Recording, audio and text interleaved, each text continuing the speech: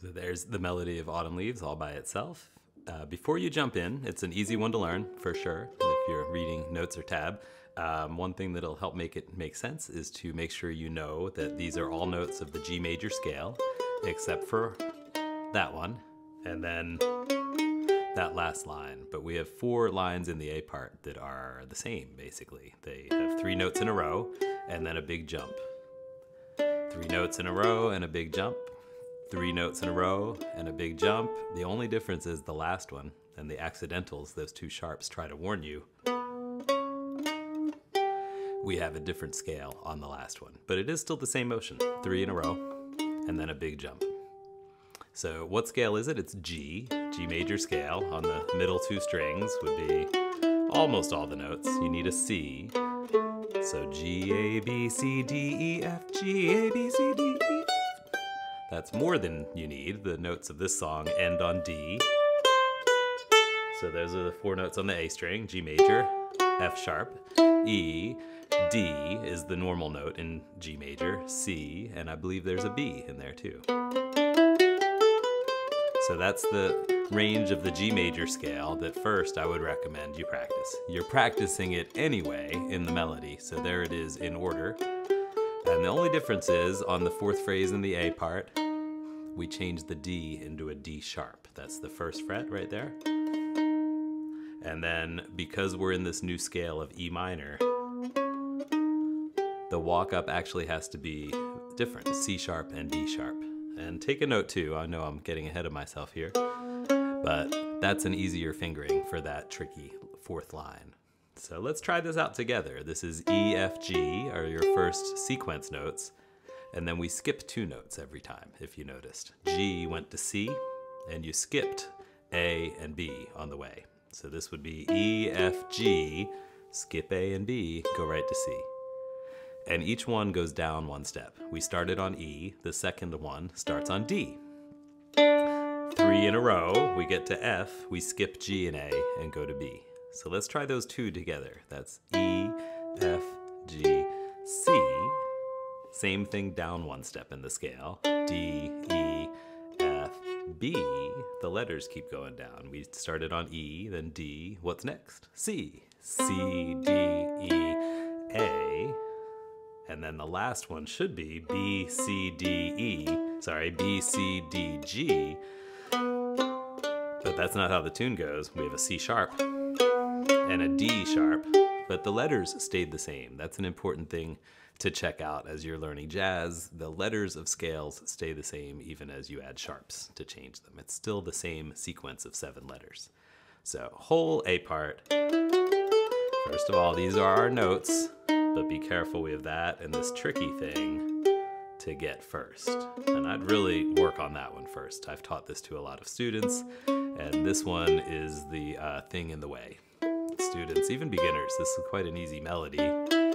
Really pleasant to play. You can play at any speed, but this last one, take care of that. And usually we try to do it like this, which is really hard. I don't like to finger it like that myself. That's way easier. So the key is that your index finger starts that phrase on the B so that you can play the C sharp and D sharp in a more practical, comfortable way to the G right there. Cool.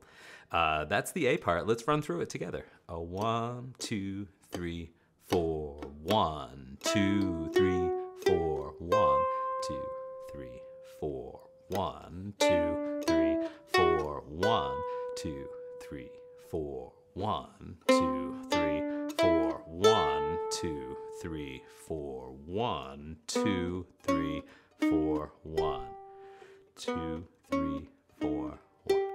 Yeah, I almost know that that's tricky because I've taught this so many times. So take time for that one. Don't feel bad if that's a tricky one right there. That will repeat, and the second ending does not have the hard part. You would get to your C up to A, and then the B part goes, the B note would just go B, A, G, E, kind of bluesy. So we end off a little bluesy, whereas the second time around we use the E melodic minor. Sounded quite classical. All right, the B part is easier compared to all that. It's I'd like to point out that we've got a B chord right there.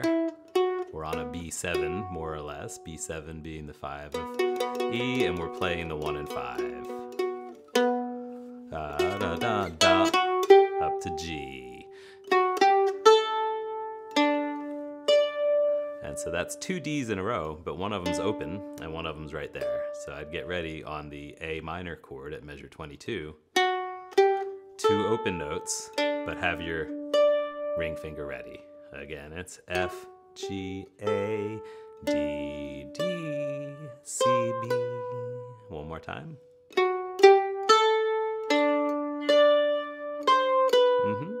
And I guess I brushed over this first thing. This is a little tricky. Since you went away, those are same fret. It's a 5th apart. That's always tricky on mandolin because we want to have to make a choice. Do we take our finger off? Do we try to do both with a bar? I just, in a tune this slow, you know, it sounds good enough to me. If I had to, I could do that, but I don't need to sustain them now. So we're getting to the last 2 lines now.